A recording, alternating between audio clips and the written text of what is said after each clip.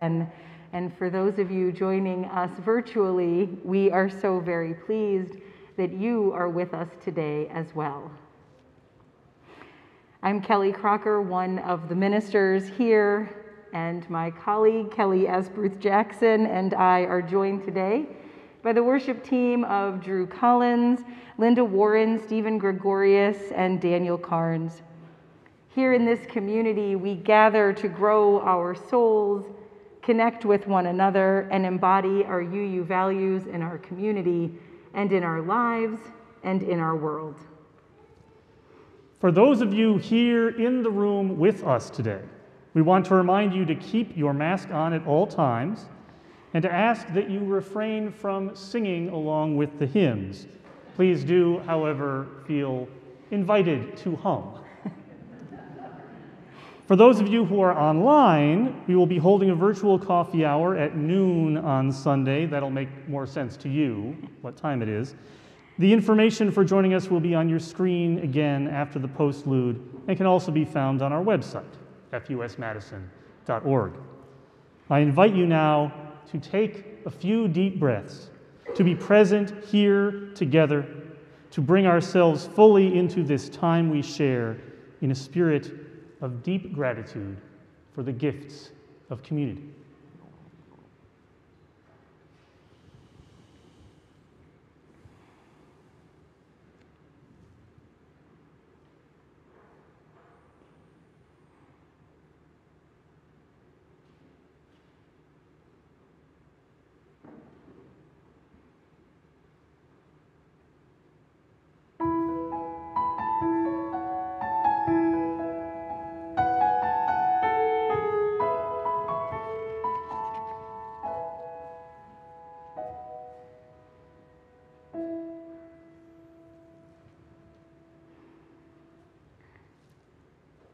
Come in peace, come in hope.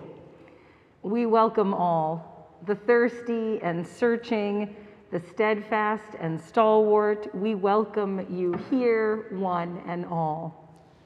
You are not a stranger here. First-time visitor or member of many years, this place, this time is for you. Your precious spirit is a blessing to the world. Your unique gifts, your joys and your sorrows, your strengths, your weakness, your worries and your ideas all have a place within these walls. Come into this community. Let the gentle waters of the larger spirit soothe you and heal you. Shed your tears and drink your fill. We come together, pausing for a moment from our busy, separate lives. We come to worship. In music, in words, in silence, and in ritual, the river flows on with the force of all our yearnings. Come in peace, come in hope. Let your thirst be quenched this day, that we may have the strength to carry the water of life to the wider world. Come in peace, come in hope. And I invite you to join in our words of affirmation as we light our chalice. We light this chalice as a symbol of reunion. We gather together to celebrate our fountains of joy, to hold each other through storms of grief, to guide one another through rapids of transformation, to rest together on ponds of stillness. Together we honor the spirit of water, its many forms, and its life-giving essence. Rise up, O flame, by thy light glowing. Show to us beauty, vision, and joy. Our opening hymn today is number 122, Sound Over All Waters.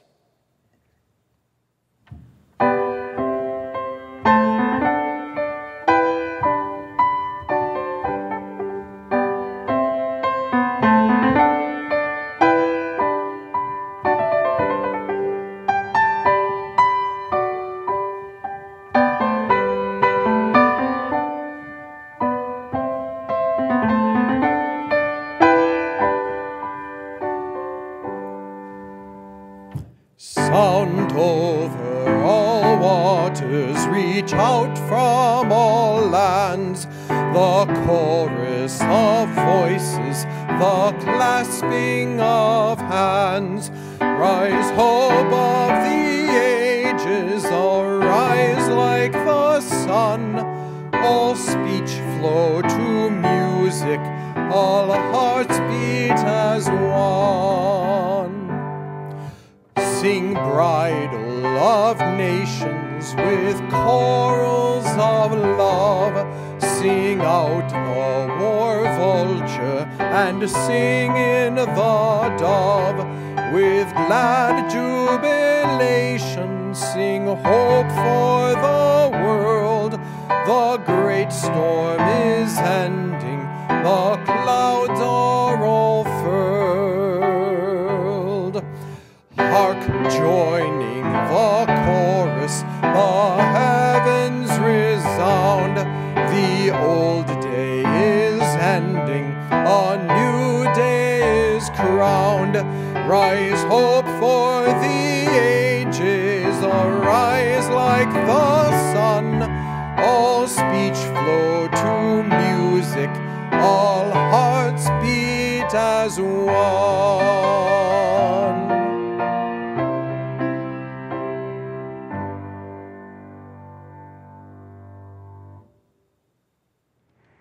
Our story today is the rhythm of the rain. And for a little while, we're going to be inviting you to stay in your seats for our story. So you can just stay right where you are.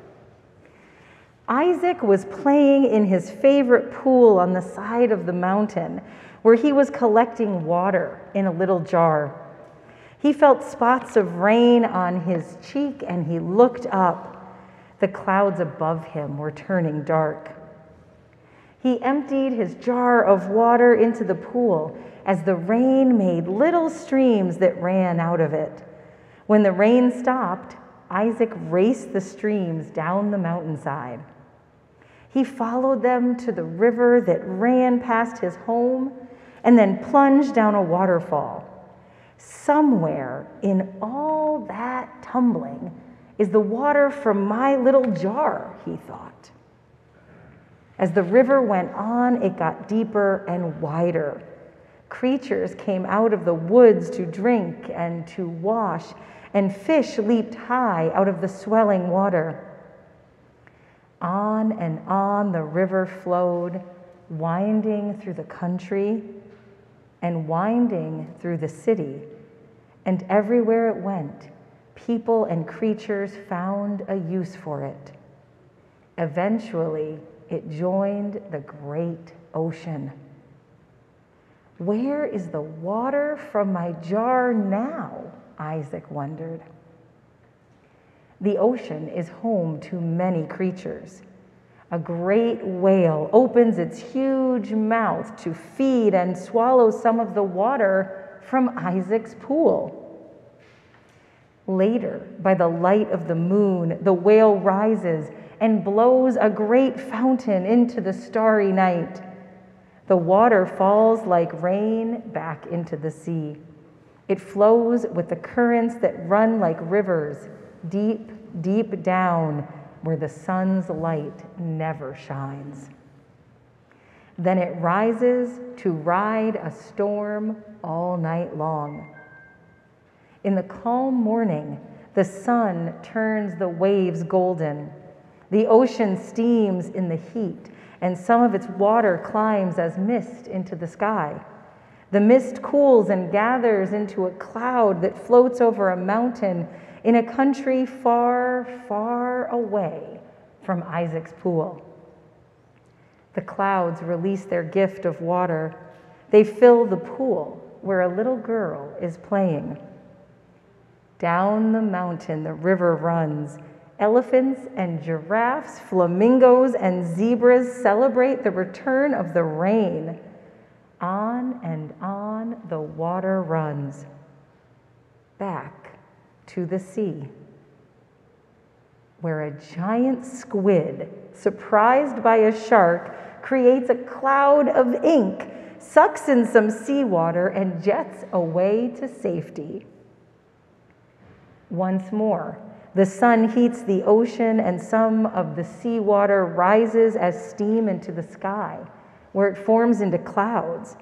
And then rain falls on the land as it has done for millions of years.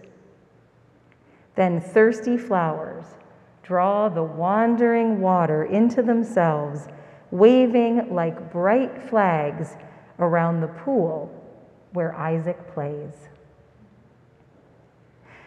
Today, many of us are here in person, together again after so many months, and it is fitting that we come back to our celebration of water communion.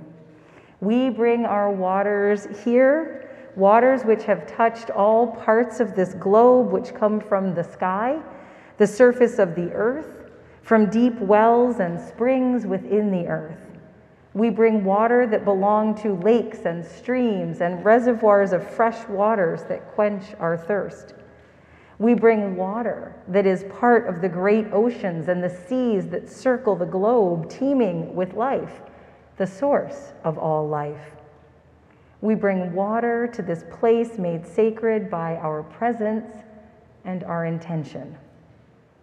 As we learned in our story of Isaac and his little jar of water that went on such a long journey, in this water, formed in the atmosphere daily, there's new water, there's old water, water as old as the earth, water from which life has evolved over the eons.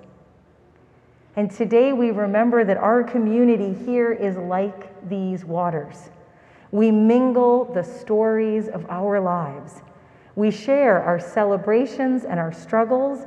We laugh, and we bring forth the water of our tears. The first ever water communion held in the 1980s was called Welcome Home, like rivers to the sea. And after so many months, physically apart from one another, that is what we joyously say to you today. Welcome home, everybody. Welcome home. And now, in honor of our new times as well, we're going to send you to your classes a little differently than we used to. We're going to do it by section. So we're going to start with all of our kids and teachers in this section. You guys can head up and head to class.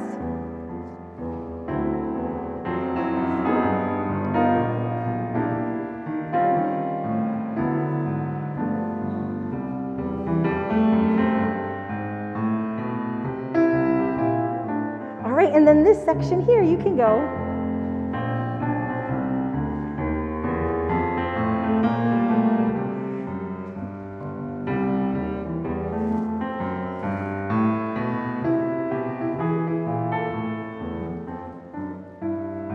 All right, and then over by the windows.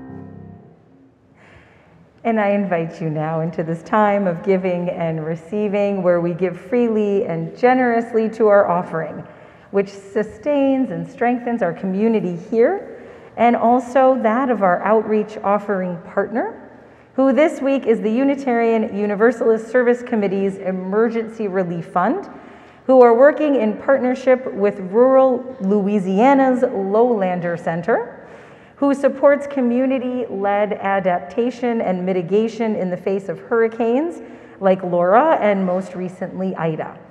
So with your help, we will support their community-led justice-centered disaster preparedness and recovery efforts in Louisiana. So for those of you here at the service, Another change, I'm sure you're seeing multiple changes today. A change here in the room is that offering baskets are now located at all the doors. And so we ask you to put your gifts there on the way out. You'll also see on your screen that you can donate directly from our website at fusmadison.org, and you'll see our text to give information there as well. And we thank you for your generosity and your faith in this life we create together.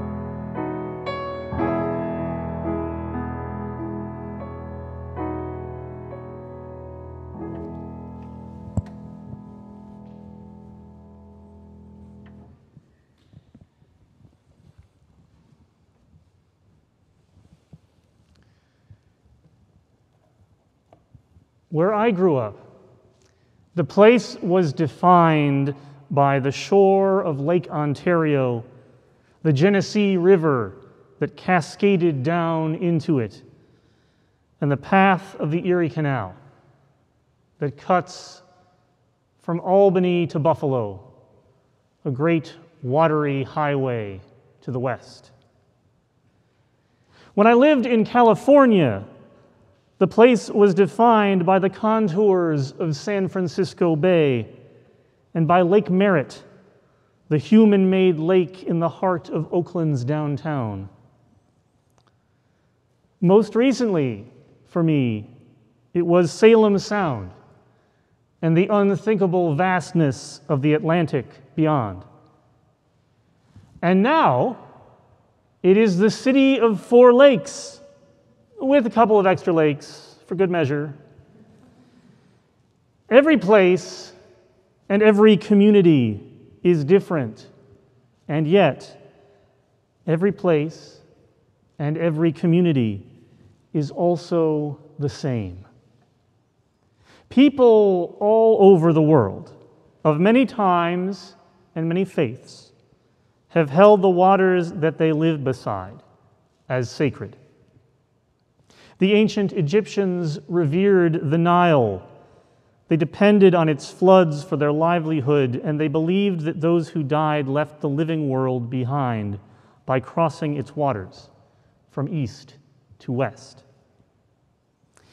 In the Hebrew Bible, the prophet Elisha healed a desperately sick man by washing him in the river Jordan.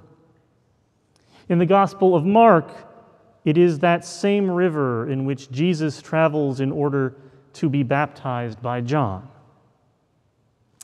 In Islam, the well of Zamzam in the holy city of Mecca is the place where Hagar, lost and alone in the desert with her thirsty infant child, found water to sustain them both. In the lore of Great Britain, the hero Arthur is given the sword Excalibur by the Lady of the Lake, symbol that he is to become king of the Britons. Now, intellectually, I think that most of us will agree with Michael Palin that strange women lying in ponds distributing swords is no basis for a system of government. Emotionally and spiritually, however, stories like this plug into something which is common, maybe even almost universal in human culture. It is the idea of holy waters, of rivers and lakes and seas which are particularly meaningful and spiritually important. The Hindu tradition has many sacred waters, and one of these is the Ganges, the great river that rolls from the Himalayas to the Indian Ocean. It is understood as the earthly extension of the Milky Way.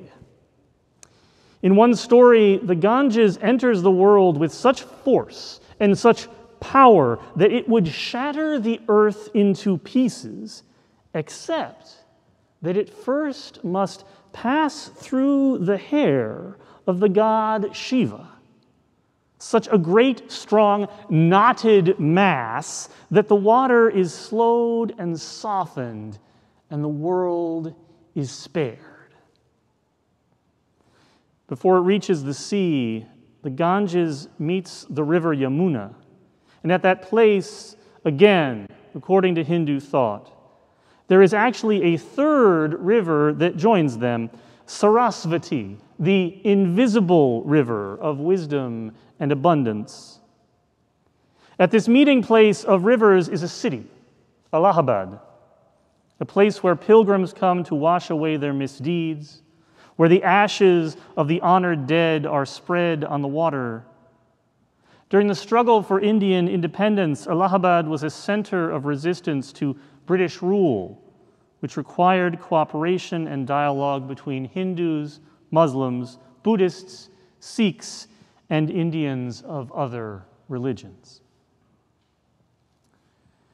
The ritual that we gather to share this morning, the communion of the waters, is today a relatively well-established, at least somewhat beloved practice of this and many other Unitarian Universalist congregations, with certain local variations in its exact name and practice. This ceremony, as Kelly alluded to earlier, traces its origins to the first Women and Religion Continental Convocation of Unitarian Universalists. At that historic meeting 41 years ago, women gathered to discuss, explore, lament, and transform their place within Unitarian Universalism, to reimagine the faith itself so that it might live up to its ideals of equity and justice and be the religion that they needed it to be. As part of that gathering, participants shared in what organizers called the water ritual, a mixing together of water brought by attendees from many different sources, representing the coming together of many different women at that convocation. Reflecting on the water ritual years later, its architects, Carolyn McDade and Lucille Shuck Longview, spoke of a need for religion to reimagine itself in order to be life-giving and worthy of devotion. They wrote, "We must question every box, every definition, every assignment from an authority outside our own beings, so that we can create and recreate for ourselves the rituals and symbols that give meaning to us. So we come together to question, to hear, to share, to speak, to inspire, and to celebrate through new rituals, knowing that our energy and our love are transforming. Now, here is a paradox, something that all of the best religions have. This ritual is not new anymore. I, personally, have been observing it the whole of my life. Its originators wanted to create something different, to set a new course and serve a need too long neglected. Now, it is a tradition. And according to the high standards of those who created it, I believe that tradition is worth practicing, but only so long as we allow it to serve the radical purposes for which it was intended. To make our religion one which truly includes and reflects the people who are already in it and those who have not yet arrived. This must include the full equality of women in law, in spirit, and in practice. Anything less would be a betrayal of our foremothers. But their determination to challenge old orthodoxies in order to create new meaning with and for those on the margins of our tradition and our world requires us to go even further than that. Which means we have a great deal more work to do, friends, to transform ourselves and dismantle structures of injustice based on race, on gender and gender expression, on sexuality, on differences in our minds and in our bodies. There are so many ways for our hearts as individuals and our collective heart as a congregation to be opened wider. Some of those ways I know, some of those ways you know, and some of those ways none of us have imagined yet. Which is why it is so good to have this ritual to share in today. Linda Pinty, one of the participants in that first water ritual, said this as she added her water from a stream near to where the convocation was being held. Each of us, each of our beings is like a well. If you dig down deep enough into the well of our beings, you will hit the groundwater that we all share. Groundwater which flows between and among us connects us to each other and to all that is. This is an unusual year for the water communion, the second year of the pandemic. Shortly, Reverend Kelly and I will bless the intermingled waters of our community, but we are still gathering that water now. Now, if you entered physically this morning or this afternoon, whatever time it is for you as you're hearing my words, if you entered physically, you might have seen that there are urns outside of the room for you to deposit your water in. And if you saw them but you didn't make use of them on the way in, you're welcome to do so on the way out. There's even a pitcher on each of those tables because you might have come with the intention of bringing some water this morning but didn't literally pick it up and take it with you. And that's no reason for you not to be able to add some of your water to the common font. Throughout this week, I'm going to have one of those in the vestibule of the landmark over there so that you all who are watching at home can still come to the facility and leave your water for us if you would like to contribute it physically. At the end of all that, we're going to distill the water that we have collected. And we'll save some of it for ritual purposes, of course, for child dedications and the like, but you'll be able to get a little vial of that water, the common water made sacred by our bringing it together, to take home with you as a symbol of your connection to this community to which we all contribute and from which we all receive.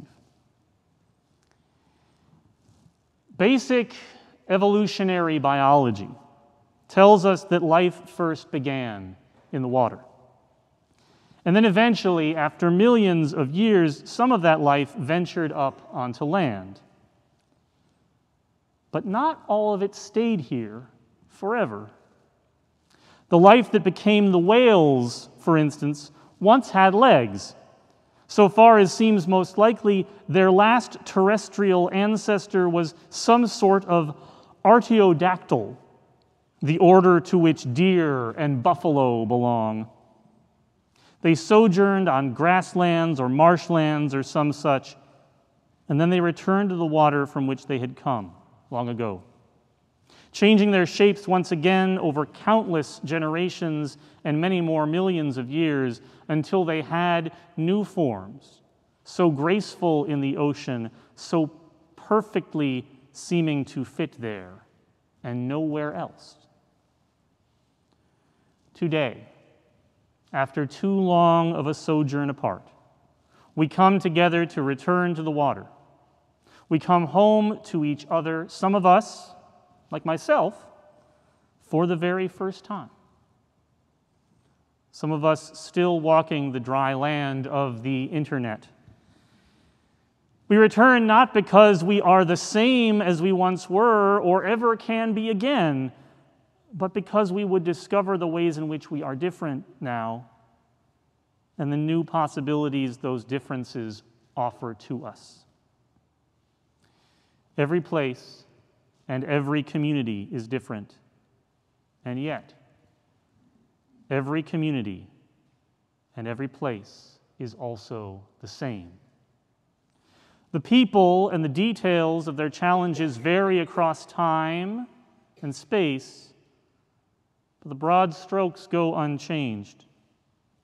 To dig deep enough to reach the groundwater of all being, and to share that sustenance widely and freely enough that no one should go away thirsty, so that the well can never run dry.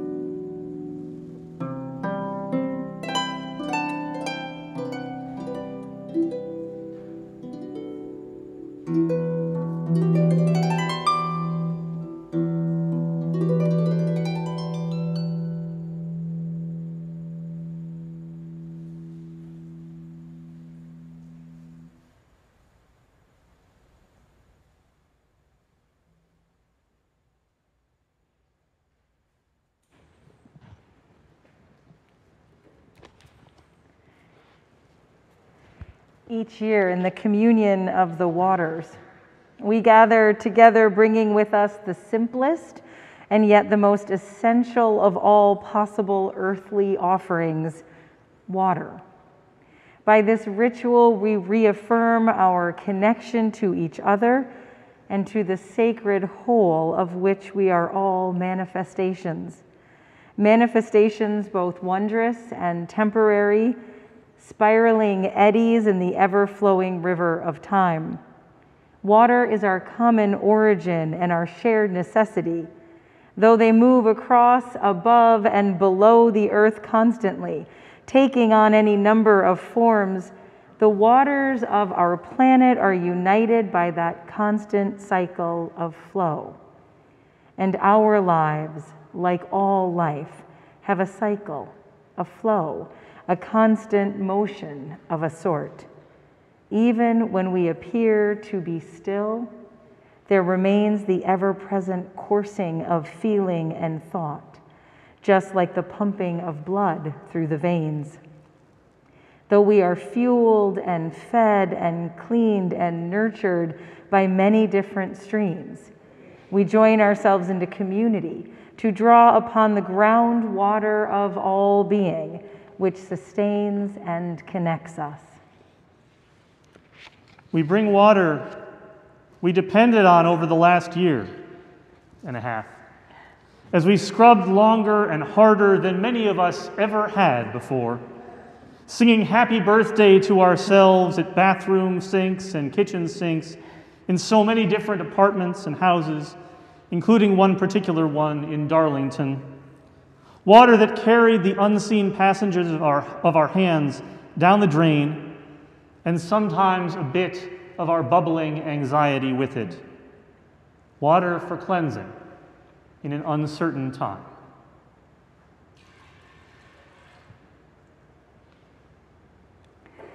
We bring water from places of parting, whether slowly or all at once, from Lava Hot Springs, Idaho, and the Spring Harbor shore of Lake Mendota, places where we practiced letting go, began to say goodbye, or marked the final resting places of people we love, the oceans of our loss.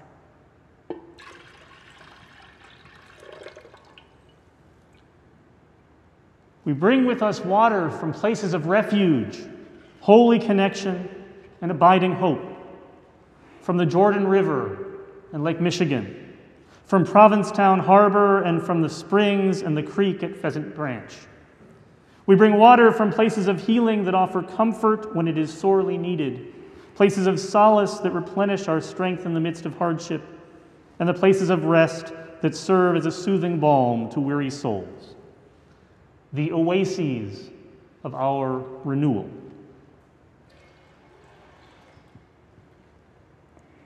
We bring with us water from places of wonder, from the Great Smoky Mountains and Picnic Point, from the River Nile and the Birthing Center Tub. We bring water from places that stir us to amazement and rekindle our spirits, places where we are overcome by the majesty of nature, by its vastness, by its beauty, and by its power, the fountains of our awe.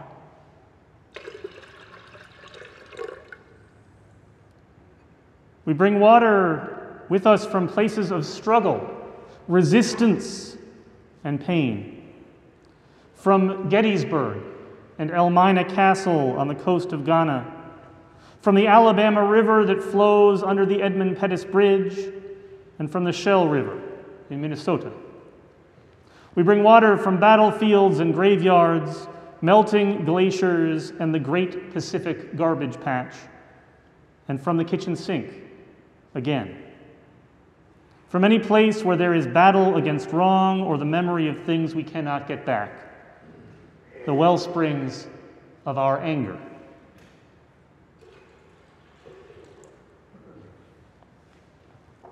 We bring with us water from places of joy, from Door County and Sinisippi Lake, from Lake Wabisa and the Yahara River, and from this very building. We bring water from weddings, water from child dedications, and from every other place that fills us with gladness, that lifts our spirits, lightens our hearts, and brings a smile to our faces and the faces of those we love, the reservoirs of our happiness.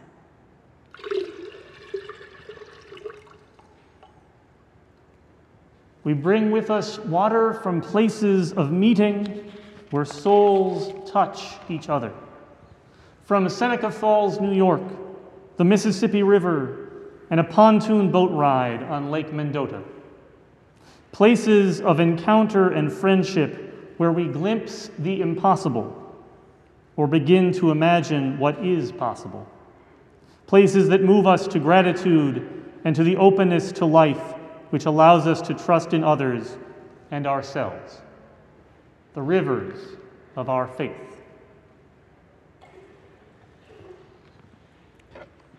We bring with us water from places of home, from the taps of houses and apartment buildings, backyard ponds and neighborhood creeks, garden hoses and dehumidifiers from the dwellings of people we love, places where we know and are known, where when we have to go there, they have to take us in, the streams of our belonging. Now, as we begin another year together, we bless the waters of our common font. May the richness and abundance of our many mingled streams lend to us hope and awe, strength and joy, and healing enough to do what the world and our faith demand that we do. Together, let us practice a religion that brings comfort and witness and help to all who need it. Here, from the spiritual well of our congregation, may every thirsty soul find good water to drink.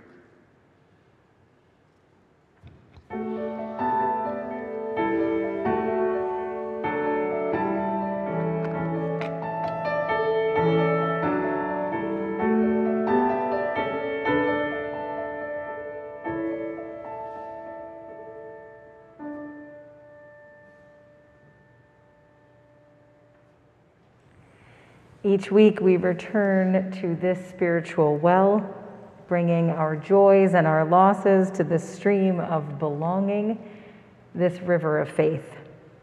We share all these knowing we are held in love. Today we light a candle of sorrow and gratitude for Echo, who may be known to many of you in this room. Leah Sinclair's service dog, and our FUS Saturday service dog. Echo was 15 and a half when he died, and this Saturday service outing was his favorite trip of the week. We miss him. Charlotte Wolfe asks us to light a candle for Beverly, the mother of Anne Marie Rigler, who was an interim organist here at FUS for many years. We send our love to Anne Marie and to her family. And we light a candle now for this 20th anniversary of the events of September 11th. This day is simply one more day on the calendar, the 11th day of September. Another beautiful, sunny day on the cusp between summer and fall. And yet this day, September 11th, will never be just another day on the calendar as we remember that beautiful sunny day in September 20 years ago. A day that began like so many others, with people going about their ordinary day-to-day lives, and then in the brief span of a few hours, ended in shock and disbelief. A day that is painful to remember and impossible to forget. And so we pause to remember. We remember with gratitude all the heroes and heroines of that day. The firefighters, the emergency responders, those who demonstrated such courage in the midst of crisis. We remember in sorrow the innocents who perished, the stockbrokers and the janitors, the office workers and the passengers, the bystanders, firefighters and police officers who were victims of such calculated and senseless violence. We remember with hope the voices that called and still call for peace in the face of division and hatred, and urged peace even as our nation prepared for war. We remember in bewilderment the ways that the events of that day changed who we are as a nation and continue to haunt us. And remembering the terror and violence of that day, we rededicate ourselves to raising our voices against violence and terror and hatred in all of its forms, and doing whatever we can to create a future in which all people can live in freedom, community, and peace, and without fear. May it be so, because we remember and because we commit to making it so. Blessed be, and amen.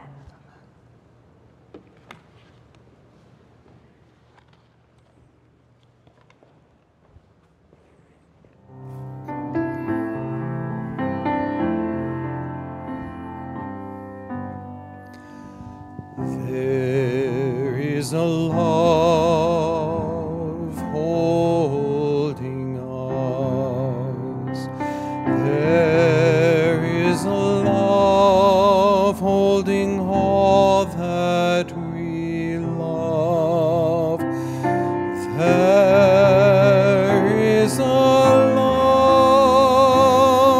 holding all. We rest in this love.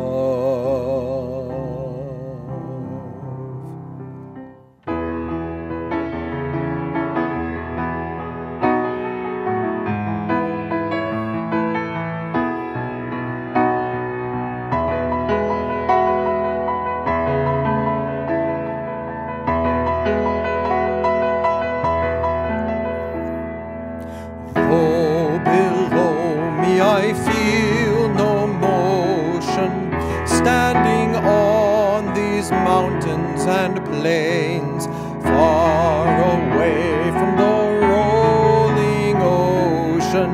Still my dry land heart can say, I've been sailing all my life now, never harbor or port have I known. The wide universe is the ocean I travel, and the earth is my blue boat home.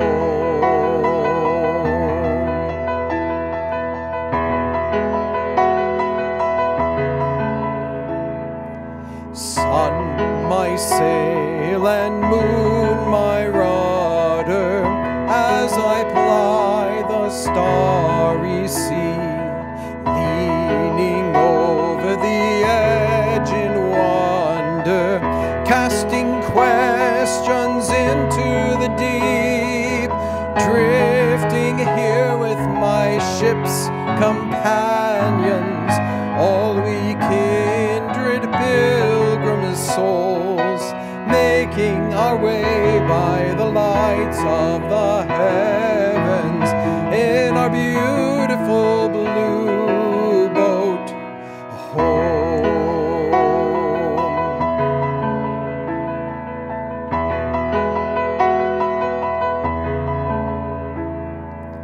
I give thanks to the waves upholding me, hail the great winds urging me on, greet the infinite sea before sky, my sailor's song. I was born upon the fathoms, never harbor or port have I known. The wide universe is the ocean I travel, and the earth is my blue boat home.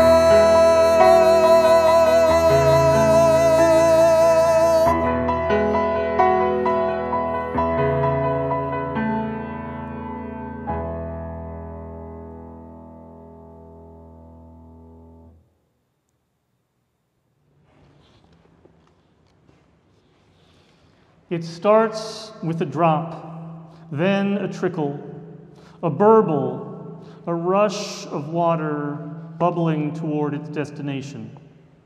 And finally, a wide, endless sea. All rivers run to the sea. Today you brought water, poured it into a common bowl.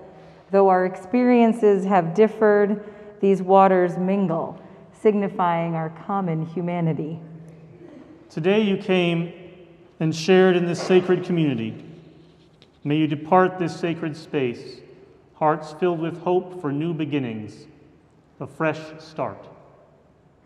Go forth, but return to this community where rivers of tears may be shed, where dry souls are watered, where your joy bubbles, where your life cup overflows, where deep in your spirit you have found in this place a home. For all rivers run to the sea.